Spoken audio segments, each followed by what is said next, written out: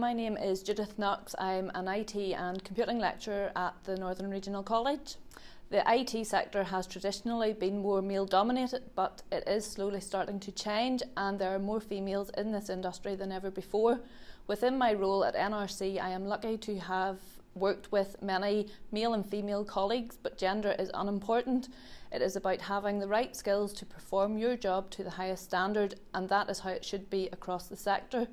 The sector can drive greater gender diversity by promoting IT from a young age and removing the idea that this is a stereotypically male-dominated profession.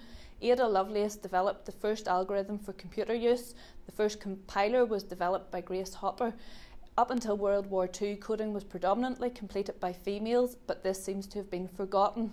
At the moment, classes are still male-dominated within NRC, but the numbers and the statistics are improving for female participation, and the college are actively working to improve this and to change it.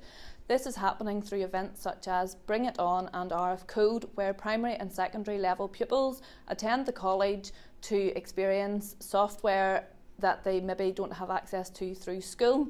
We think it is important to introduce technological concepts to children of a young age so that they can experience using software, witness the benefits and develop an interest from an early age regardless of gender.